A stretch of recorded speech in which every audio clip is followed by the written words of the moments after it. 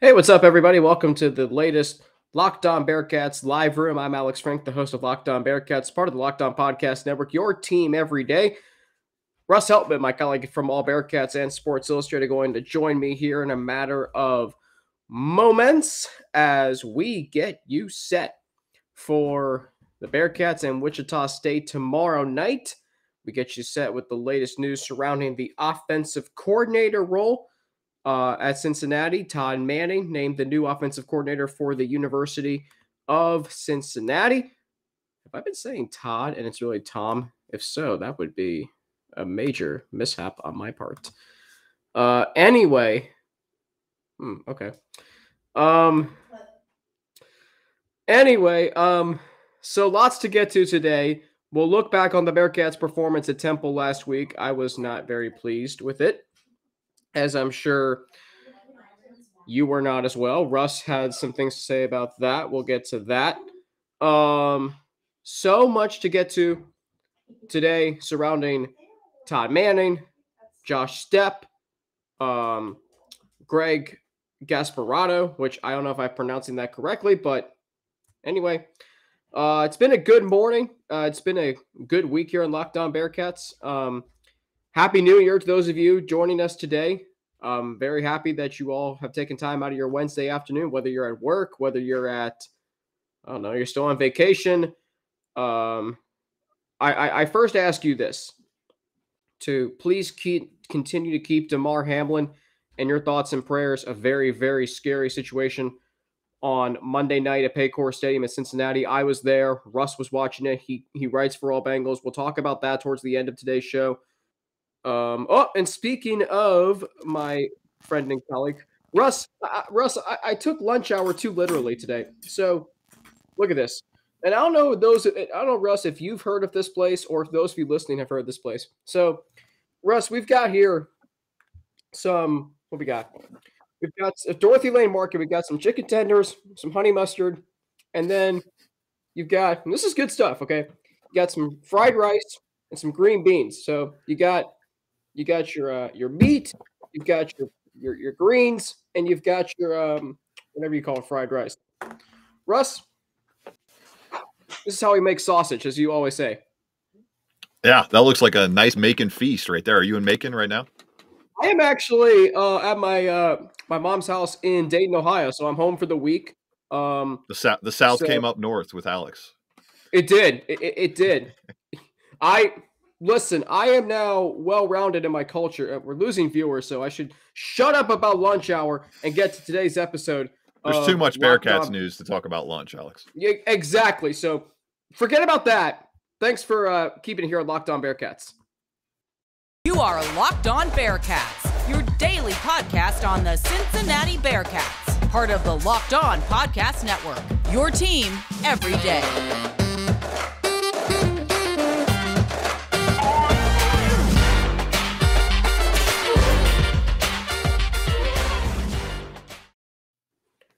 Yes, there is a lot of Bearcats news to get to today. He's Russ Heltman, my colleague at AllBearcats and Sports Illustrated. Let me put our names up there so you can see. I'm Alex Frank, the host of Locked On Bearcats, your host each and every day. Russ, it was a busy morning this morning. So it's great that because I just posted today's show, and now we've got our viewers here in the live room. So let's get right to it. Bearcats name a new offensive coordinator. You wrote about it earlier today. I talked about it earlier today. What can you tell our listeners, Russ? Tom Manning comes over from Iowa State and is a guy that's had a lot of good experience with the Cyclones over the past few years. Has been their offensive coordinator kind of off and on, and different position coaching roles off and on, but been their offensive coordinator since 2019. Has been with the Iowa State program, followed his buddy Matt Campbell over there from Toledo, was the offensive line coach for the Rockets in 2012 to 2015, then went and became the O-line offensive coordinator at Iowa State in 2016, left in 2018 to be a part of Frank Reich's first year on the job in Indianapolis in 2018, and then came back as running backs coach, tight end coach, and then just defined offensive coordinator last season. And I think a lot of fans are upset with this hire right now because they're kind of just looking on the surface. They're seeing about 20 points per game in 2022, bottom 25 scoring offense in the country. Really, really bad results. But that's in a year where you have to replace one of the greatest running backs in the history of the program in Breece Hall, which Tom Manning had a hand in recruiting him, and one of the greatest quarterbacks of all time in Iowa State history, Bryce Purdy, another player where Tom Manning had a hand in recruiting him. So I think this is a solid hire. He has a really great track record of building strong rushing attacks. The team offensively this year was around 80th in underlying analytics metrics in terms of efficiency, as opposed to just the flat looking at the points per game. I think they were ranked 114th overall in scoring FBS-wise this season, so somewhere in that range, in the 1 teens. So I think it was a little bit better under the surface than what we saw just scrolling through stats in 2022. And then you look at them offensively every year from 2019 to 2021 with Bryce Purdy, they ranked in the top 75 or in the top 45 in overall points scored nationally. So I think this is a solid hire. Coach Satterfield said he wanted to get the staff finalized, set it on signing day, December 21st, by January 3rd. We talked about it, us being surprised if we didn't get an offensive coordinator hire by the next time we talked on our show last week.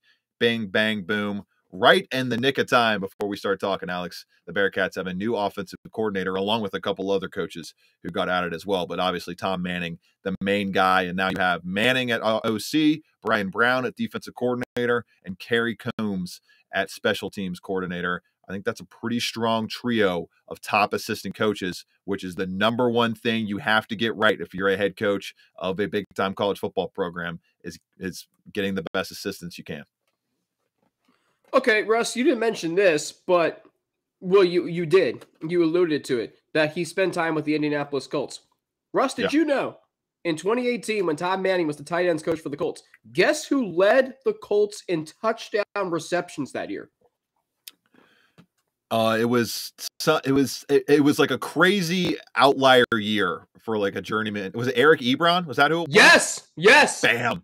13 touchdowns, Russ, on a team who went to the playoffs and played the Chiefs tough. So if you're questioning this hire, look no further than that. And as you mentioned, Breece Hall, who we know what he did at Iowa State, and Brock Purdy. And, I mean, Russ, look what he's doing with the Niners.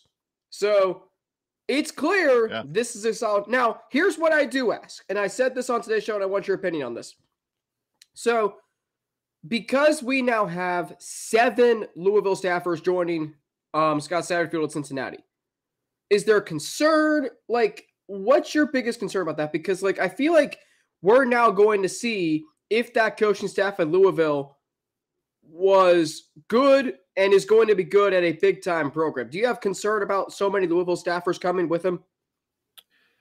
Not entirely. I think if it would have gotten to the double digits and you have, say, all 3 coordinators being from Louisville, you just have the entire brain trust from Louisville, and you don't have this nice mix of former staffers staying on because they're either have ties with the program, having played there, Walt Stewart, or having coached there and been a Cincinnatian for a long time, Kerry Coombs, mixed in with the Louisville contingent and that lifeblood. I don't have too much concern about that. And to me, honestly, I think the hiring of the staff has been more impressive, and I would give it a higher grade than the actual Scott Satterfield hire itself in terms of the kind of outlook and the expectations I have for this staff, this recruiting acumen, and even the off-field staff that you and I haven't even talked about, and in large parts over the past couple of weeks when you think about the first ever general manager being added, bring a guy down from Ohio State, no ties to Louisville, and Zach Grant.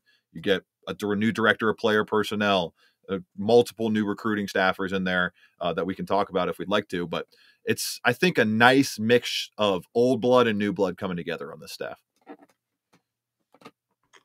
Can confirm these green beans are very good. So let me ask you this, because I love that you bring up that point about how your 2 of your 3 main coordinators are not from Louisville. And I think it's fine if you're going to bring one of your main coordinators, not from Louisville. Brian Brown came with him, and actually, wait, no, you're right. Duh, I'm an idiot. Tom Manning, not one of your not from the Louisville tree. True. Yeah. Yes. Okay. So, but what I'm saying is, it's okay if you're going to bring staffers from Louisville. That's fine. That happens at any coaching change. But Russ, Tom Manning, excuse me, he's been in the Big 12. That should matter, shouldn't it? I think so. He knows how to recruit in this league. He's been recruiting at I would say, similar money and investment level at Iowa State as there is at UC. Maybe UC's eventually gets a little bit higher, but Iowa State, obviously an entrenched Big 12 program.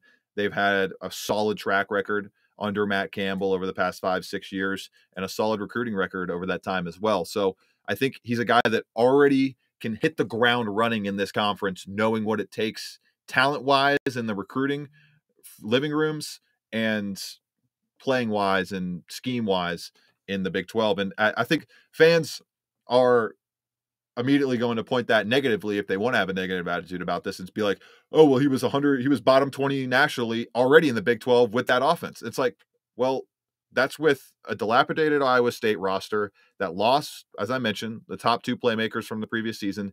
And he's not going to be running his offensive scheme in Cincinnati. He's going to be running the Scott Satterfield wide zone, dual threat quarterback, heavy rushing attack laden type of offense that is a little bit different from the Iowa State scheme. So I think a new fresh start is probably warranted after he had been with Matt Campbell for over 10 years at this point, roughly 10 years with that 1-year break with Indianapolis. And to me, he's a guy that I think is, as you mentioned, and that's a great point, has that experience that you need to have access to with all of this coaching turnover and player turnover to hit the ground running in a big step up competition wise right away in September, or I guess October is when a conference play would start. End of September.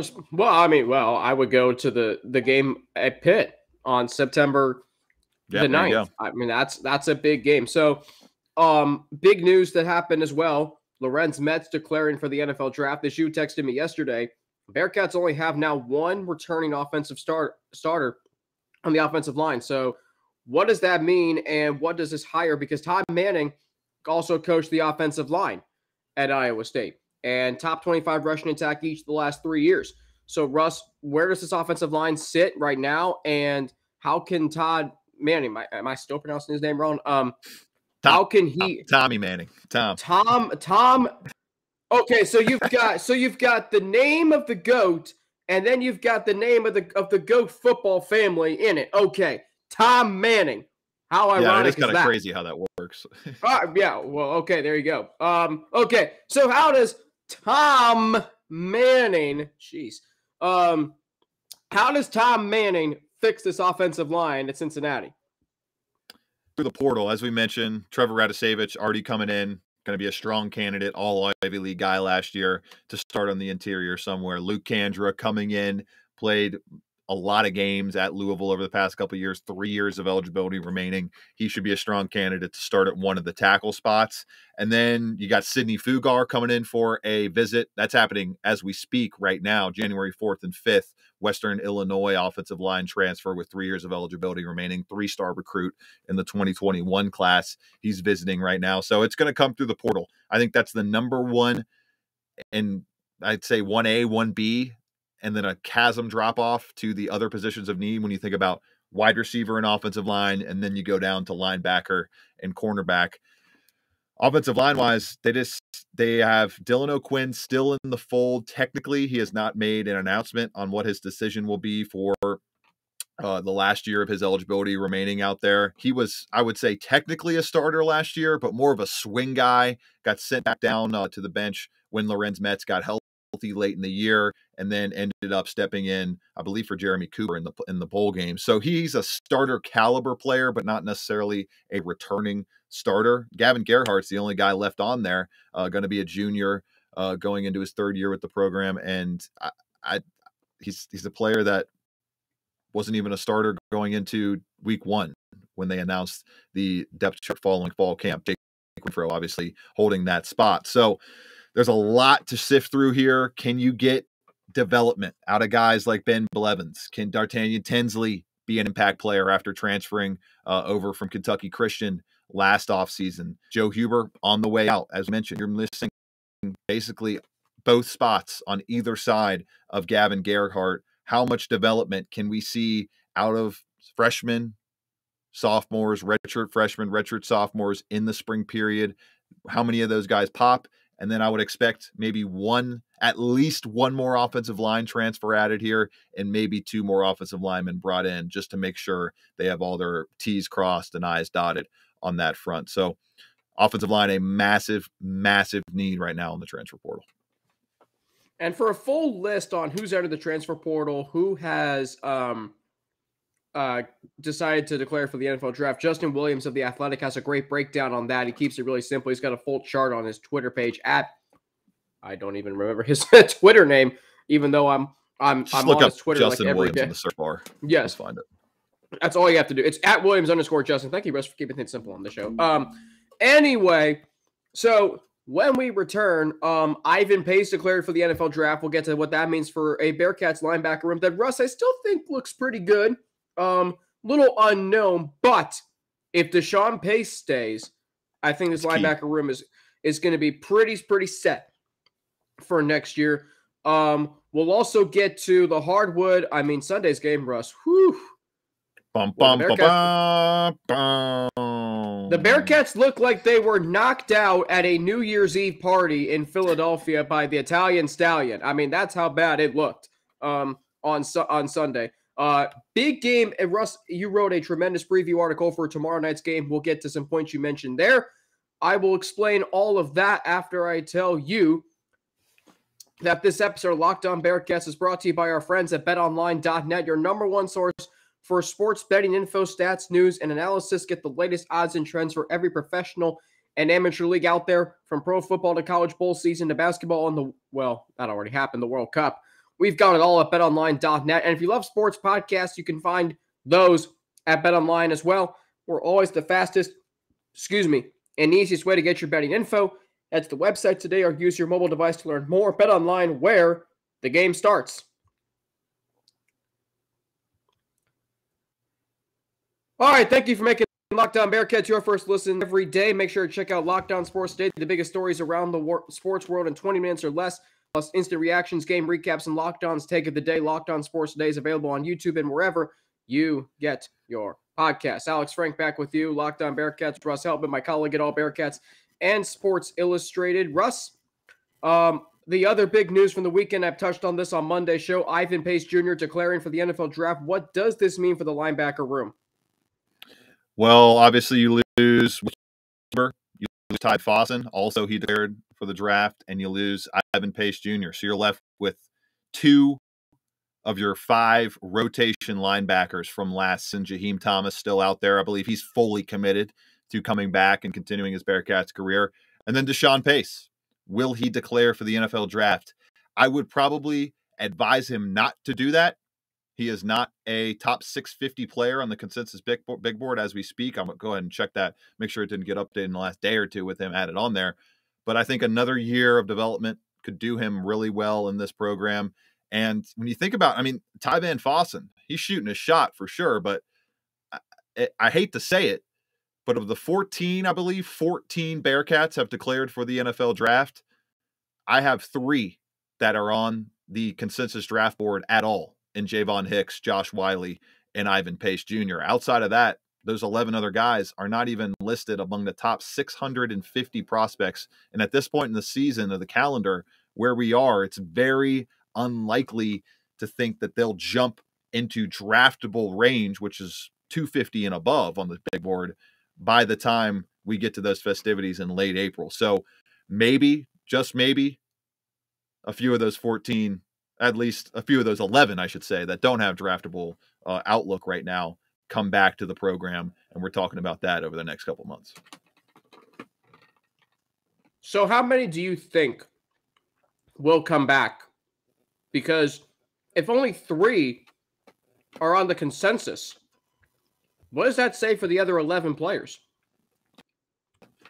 That it's going to be tough to get on a roster. It's going to be very tough to get drafted. Maybe you get some looks as a college free agent and stuff like that. But I'm not super convinced that we're going to be getting even half of the 9 guys that got drafted last year. It's just not in the cards. It's not in the projections.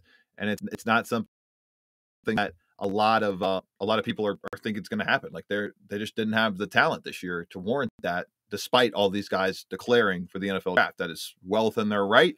If they want to go shoot their shot, shoot the shot. And what am I to tell them any differently? Maybe they do get picked, and I'm not rooting against them by any means, but I'm here to report, and the reports are the reports. They are just, there's 3 guys in there. There's 14 that have declared. So something's going to have to shake out on that front to see whether or not they go all the way in, they stick their name in the draft, they stick with it, hire an agent, forgo that eligibility, and then become disqualified for college play continuing, or if they decide to come back for another year with a new head coach at the helm.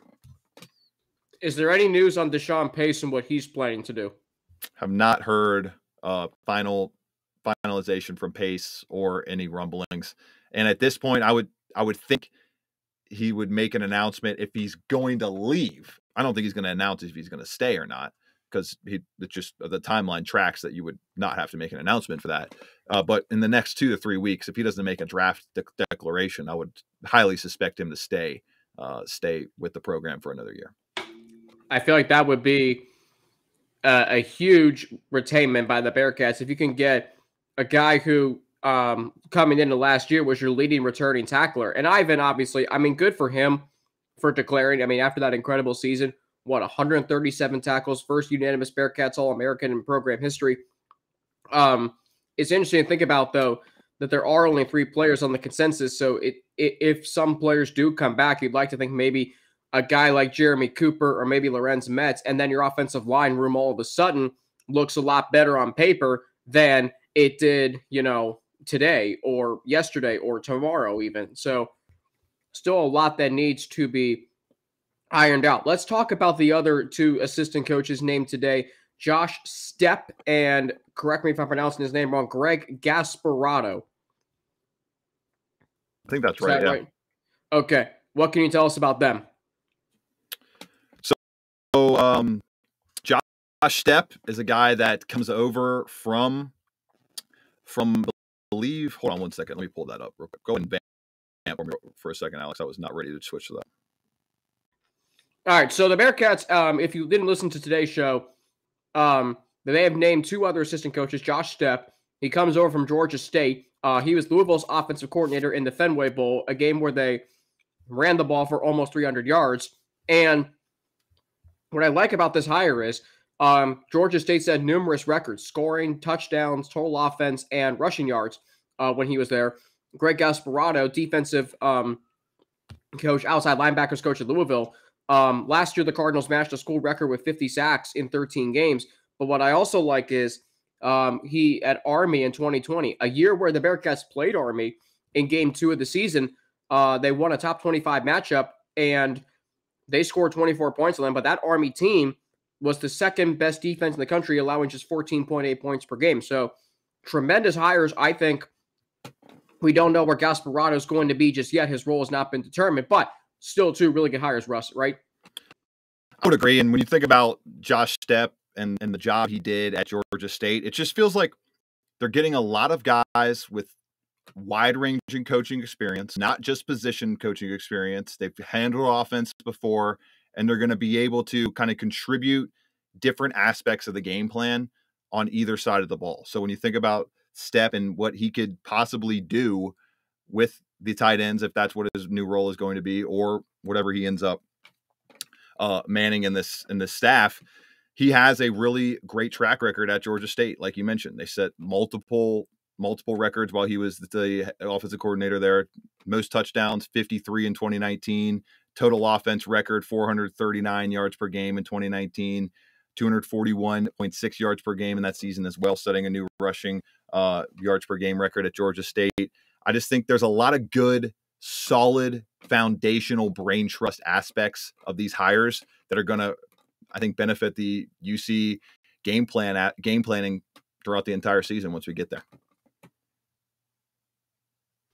You caught me mid-bite in this delicious lunch I've assembled. I can't believe you're eating lunch right now. This is. You said it, okay? Listen. And I've eaten during shows before. And I don't think there's any rule that you can't. Now, should I? Maybe not. But I was Yeah, hungry. probably not. Okay, I'll put this over here. See, no, but this is okay. You said lunch hour, and so I'm at the grocery store. It's tough to host when you got to, food in your mouth. Prior to this show, believe me, prior to this show, okay, I'm running around buying groceries for my sister and my mom, and I'm like, I'm gonna buy myself my lunch hour, eat during the show. Bingo. All right, but that's for another day. This rice is pretty good though. We'll get to the hardwood next. Russ, there was some good that came out of Thursday, not so good that came out of Sunday. We'll get into that after I explain to everybody about one of my favorite products. See, who needs this lunch when they can talk about a delicious treat without the fat and the calories? You gotta try a Built Bar. So we just got through the holidays, and so my goal is to eat a little healthier this year. That's a good goal. If you're like me, where you want to eat healthier but don't want to compromise taste, then man, I've got the thing for you. You got to try Built. With Built, healthy is actually tasty. Seriously, they're so delicious you won't think they're good for you, perfect for your New Year's resolution. What makes them so good? What makes Built Bar so good, Russ? Well, for starters, they are all covered in 100% real chocolate. That's right, real chocolate. And when I tell you the unbelievable flavors they come in, I'm talking churro. I love churros. Peanut butter brownie. Coconut almond. Yes. I'm not sure how Built does it, but these bars taste like a candy bar while maintaining amazing macros. And what's even better is that they are only 130 calories, 4 grams of sugar, and a whopping 17 grams of protein. And now you don't need to wait around to get a box. For years, we've been talking about ordering your Built Bars at Built.com. Now you can get them at your local Walmart or Sam's Club. When was the last time you went to Sam's Club, Russ? That's right. Head to your nearest Walmart today. I can't even tell you the last time I went to Sam's Club. Walk to the pharmacy section and grab yourself a box of Built Bars. Actually, I can tell you. You can pick up a 4-bar box of cookies and cream, double chocolate, coconut puffs. If you're close to Sam's Club, run in and grab a 13-bar box with our hit flavors, brownie, batter, and churro. You can thank me later. Built Bar, Built.com. I can actually tell you the last time I went to Sam's Club, but I don't think our viewers want to hear about that. So let's get to the hardwood. By the way, thank you for all who have contributed to the chat. We'll get to those here at the end of the show. So Thursday night, Bearcats beat Tulane. I thought they looked really good. Russ, that was a matchup of the best two offenses in the American Athletic Conference, and the Bearcats looked like a really cohesive team. And then Sunday comes around. Go ahead. If were you going to say something? Yeah, they looked really good, and then they went on the road. Yeah, simply put it. Because they have played 2 true road games this year. And Russ, Sunday's game was so frustrating to me. And Wes Miller said it after the game. You're not going to win when you get out-rebounded 46-28. Sorry, you're not. I mean, by Temple. Russ, it's not like they're playing Houston. They're playing Temple. Years ago, you're from Cincinnati, you know this. Years ago, this team would own the Owls. Now they are 0-3 under Wes Miller. What is going on with that? Like, Russ, what happened on Sunday? What stood out to you as to why this team is now back into, they can't rebound. They can't score when it matters. They can't win on the road. They're inconsistent. Russ, what stands out to you from Sunday? They can't get boards on the road. They did the rebounding that is solid at home, that's stable, that's palpable, that's palatable, I should say, and that allows your offense to stay in the flow and to stay in the rhythm of games just doesn't seem to be there on the road.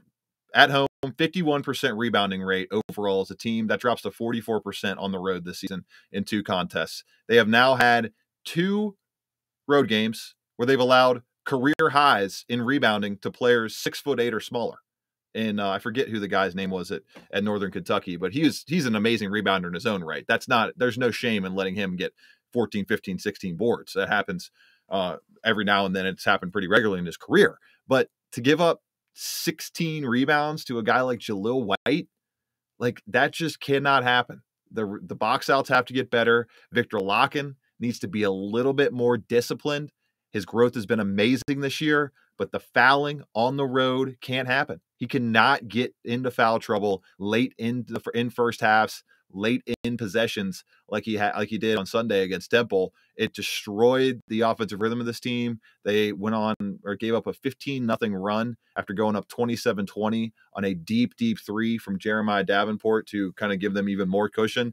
And then the defense wasn't awful, but the rebounding just wasn't there. There were possessions, Alex. I think I counted 3 possessions where the Owls got 3 offensive rebounds on the same possession. And 2 of the times they kicked them out for threes. It's just possessions like that are back-breaking.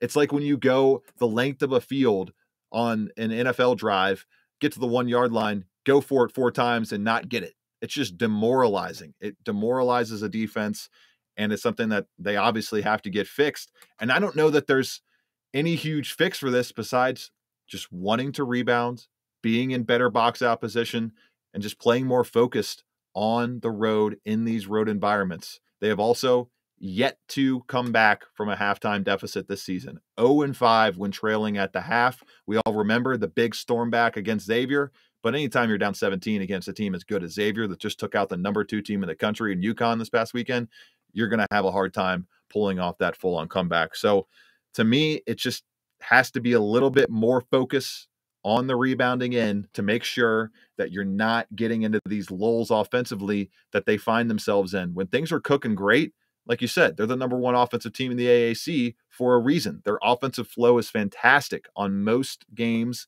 most stretches, most possessions. But when the other team starts to feel that pressure from the glass, starts to use that to their advantage, UC can't get their defense set as quickly. They can't get into their offensive actions as quickly because they're not getting the ball moving up the floor fast because they're not rebounding. And that to me is the heart of everything. There's a reason Wes Miller, and there's a reason I bring up Wes Miller, bringing up rebounding as his number 1 thing, first thing he looks at when he looks at the box score, and the first thing he seems to bring up every single press conference. And that was on full display Sunday afternoon for a team that cannot afford to let their one lone reliable front court player get in foul trouble. We saw what happens. Oh, yeah. I mean, Victor Locken only had 4 rebounds. Odio Guama led the team with 5. I mean, but that shouldn't be the case every night. And I think about Russ, too. Like, as soon as this team forget about them, a halftime deficit. As soon as this team is behind, they panic. What do they not do? They don't rebound. They don't, move the ball. They take bad shots. This team, when everything's going well, they do a lot of things well. When adversity sets in, that's when this team folds, and that's not a characteristic of a great Bearcats basketball team, as we've seen in years past. I remember, Russ, 4 years ago, Mick Cronin took a Bearcats team in a Temple. They trailed by 14. They were getting outplayed. You know what they did? They came back and won. Why? Oh, maybe because the rebound margin was 47-22 in the Bearcats' favor. This team is not like that team. This team shows a lot of fight. This team shows a lot of, exciting things. But when they get down, and it's not like they're playing Memphis. It's not like they're playing Temple. It's not like they're playing in a road environment where there's 12,000 fans. No. Russ, how many fans were at the game on Sunday? Maybe 2,500 because they were all still sleeping from New Year's Eve. Yeah, maybe. Keyword. Maybe. So this is a very, very pivotal point in the season. Now tomorrow the Bearcats take on Wichita State, and if on the road again. On the road, and I'm telling you right now, it's going to be a lot tougher environment. We know what that environment's like. The Roundhouse. When Wichita State is good, when Wichita State is, when they were in their heyday just a few years ago, that you did not want to play at Charles Cook Arena, the Roundhouse. It's a very, very difficult place to play. That's a very passionate fan base out there. So you wrote it in your preview, Craig Porter, the player to watch, but it's their defense that could give the Bearcats problems. Russ, can you elaborate? Just really no issues defensively for this Wichita State team. And they have no identifiable weaknesses.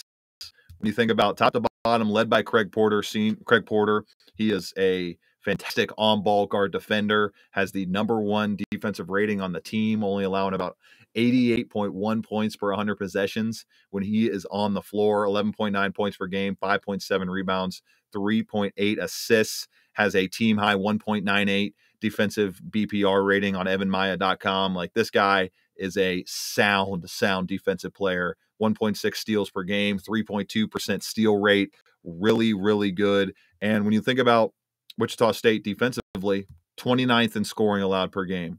They hold teams to the 14th lowest field goal percentage nationally, 42.4%, 28.4% three-point percentage allowed this season, 26th nationally, going up against a team in Cincinnati that's top 50 nationally in three-point attempts per game. That's going to be a big bellwether and a big something's got to give matchup on Thursday night. I am very interested to see how UC's guards, Jeremiah Davenport, Landers Nolly, Mike Adams-Woods, David DeJulius, how that backcourt deals with Craig Porter and the rest of these kind of just Hornet-like Wichita State guards. That's a huge matchup to me. And a big matchup and a big thing I'm looking for in this game is Landers Nolly. He's been fantastic this year. We haven't talked about him a whole lot on this show. I would say he has kind of picked up some of the slack that Rob Fennessy, not on his own, not his fault, he got injured. But Kalu Ezikpe has been a disaster transfer, and Landers Nolly has almost made up for all three of their impacts in this season with how efficient he's been, shooting career highs in true shooting, effective field goal rate, has a career high in three-point percentage, and that's where my next point takes me. Jeremiah Davenport is playing better this season. You could argue he's playing the best basketball he's played in a Bearcats uniform, leaving aside shooting the ball, which is obviously a big thing. But the caveat remains, he is leading this team, Alex, in three-point shots. That just cannot continue. It cannot continue. He cannot continue to be 6 shots from outside higher than Landers Nolly. The man is shooting 29% from outside. Landers Nolly is shooting 42% from outside, and the 42% shooter is not leading the team in attempts. It's mind-blowing. Jeremiah Davenport has been, I think, more fun to watch this year. He's taken less terrible shots, but he's still taken 2 to 3, just make your head explode, early shot clock heaves throughout each and every game. And those need to go down to 1 or 0 in a hurry, because offensively, this team could have an even higher ceiling if the right players were taking the right amount of shots. Well, I get out the hot take chain that your friend James Rapine, our boss, had on ESPN 1530. Because I feel like a lot of people are questioning your take there on Jeremiah Davenport, because I mean, I talked to people I know and I work with at Bearcast Media, and they told me he's frustrating them. And he's frustrating me too. I don't think it was a hot take. I said he's playing good basketball besides shooting, which is what's happening. Okay. He's playing decent besides shooting the ball, which he shoots way too much. It's interesting because, like you said, he's playing better this year than last year. And okay, maybe that's because he doesn't have to take on a large role because DeJulius is so good. You got Landers Nolly, so you bring up a lot of interesting points there. I just think if he's playing well, this team is better. If he's not, and the Bearcats lose, you're always going to point to, well, see, we told you, he takes too many bad shots. So it's kind of like, to me, and we're getting to the point here, it's like he's a polarizing player, isn't he? Oh yeah, Jeremiah Davenport is easily the most polarizing player on the team, and he does it to himself. Let's be honest. Like he goes out there and heaves up those prayer shots that he's hitting. Like I mentioned, 29% of the time. It's just the juice is not worth the squeeze on terms of shot difficulty and the impact those difficult shots are having on this offense. That's definitely not a hot take. Everybody in Bearcat Nation is, I think, on board with that. Everybody in the media is on board with that. We talk about it during the games all the time, how it's just, we'll look around at each other when there's one of those head-scratching shots, and everybody listening to this knows exactly what I'm talking about. As we sit here today, it is 1:09. If you're listening to the live room, if you're listening to it on podcast form, it's Thursday. Bengals head coach Zach Taylor getting ready to speak to the media. Russ, you were watching the game Monday night. I was there. Very, very scary situation with what happened to Buffalo Bills defensive back Damar Hamlin. And obviously he is still very much in our thoughts and prayers. What, Russ, is your take? What was your reaction to Monday night and what happened, and what are your thoughts right now? I mean, I don't want to keep beating this over the head. Like, everybody knows what my thoughts are. Everybody kind of feel like has the same thoughts. It was awful. It was horrific. It's something you never want to see. And obviously, I've been reporting on it on All Bengals over the last 2 days. Everybody and their mother's been reporting on it over the last 2 or 3 days. I think everybody understands the situation now. We are praying, hoping that Damar Hamlin comes out of this thing completely 100% the same man that he was going into kickoff on Monday Night Football. And outside of that, I don't think there's really anything else that needs to be said. Well said. Let's end on a positive and get to the chat. Let's see. We don't really have a lot of questions. Don't really have a question in the chat today. That's true. Yeah, don't really have a lot. Well, that's okay. Next week, drop your questions, people. Yes, absolutely. Absolutely. Russ, thank you as always. Best wishes to you and your family. Happy New Year to you and Happy New Year to all of you listening. And we'll get back at it next week. 2023, big year for all Bearcats and Locked On Bearcats. Can't wait for it. Should be fun. Correct. All right, Russ Heltman, my colleague at Bearcast and Sports Illustrated, joining me today here on Locked On Bearcats. As for me, you can follow me on Twitter at Frankie_Natty. I'm on Instagram, AlexFrank9_, and email alex3frank@gmail.com. Thanks for making Locked On Bearcats your first listen today. Now make Locked On Sports Today your second listen. Peter Bukowski brings you the biggest stories from around the sports world in 20 minutes. Get the analysis and opinions before anyone else with our local and national experts and insiders. Locked On Sports Today podcast available on YouTube and wherever you get your podcasts. I'm Alex Frank for Locked On Bearcats. Have a great rest of your day. Please keep Damar Hamlin. Continue to keep him and his family in your thoughts and prayers. And I'll be back here on Friday right here in Locked On Bearcats, part of the Locked On Podcast Network, your team every day.